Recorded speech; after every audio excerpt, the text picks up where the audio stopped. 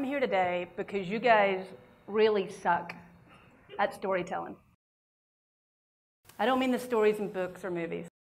I mean the one that lives right here. The story in your head. It's the most important story you will ever tell. It might change your life.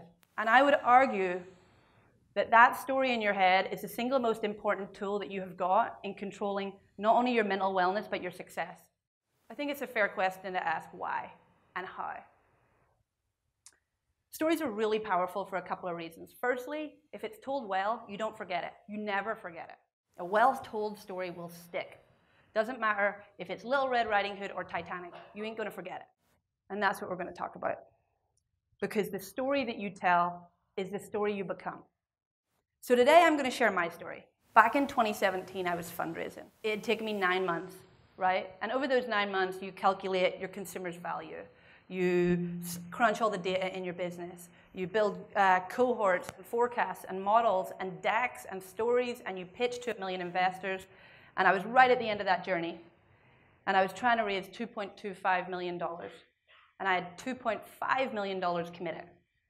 I had $250,000 more committed from investors than I needed. And it was a Wednesday morning, 24 hours before the deal gets inked, 24 hours for the transaction deadline. And one of my funds, who was in for $500,000, pulled out. I went from being $250,000 oversubscribed to $250,000 undersubscribed with 48 hours to figure it out. In that moment, I completely crumbled. I was terrified. I felt completely alone. It's not the kind of thing you want to call the rest of the team about. I was scared. I felt like I'd let the team down. I felt like I'd let investors down. And truthfully, I wasn't entirely sure what to do. That's a lot of money to find real quick. Right after I crumbled and sort of picked myself back up again, I decided to make a list of every single person I'd ever met who trusted me, believed in me, and could lose at least $25,000. And I made that list, and I made 50 really uncomfortable phone calls, 50 really shitty phone calls, and 8 people said yes. I struck out way more times than I hit, but I got the job done.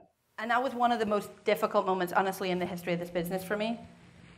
But at that moment, if this journey has taught me anything, it is that I always have options. Always have options. And in that moment, I remembered that. And while you still have options, you still have hope.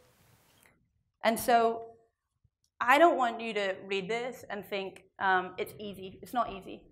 When shit hits the fan and you're in your darkest moment, telling yourself you always have options is a really incredibly difficult thing to do. In a position of high stress, remembering that you have options is a really hard thing to do. But it takes practice. Every single day, you tell yourself a story in your head. You're probably telling yourself a story right now. That little voice never kind of goes off, right? And so I want you to practice every single time that voice says, I'm screwed.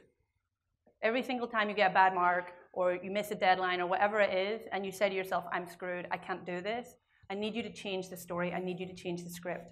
I need you to say, I have options. Failure comes with all this stigma and baggage and weight. And I don't believe in it. I do not believe in it. I believe in failing. I do not believe in failure.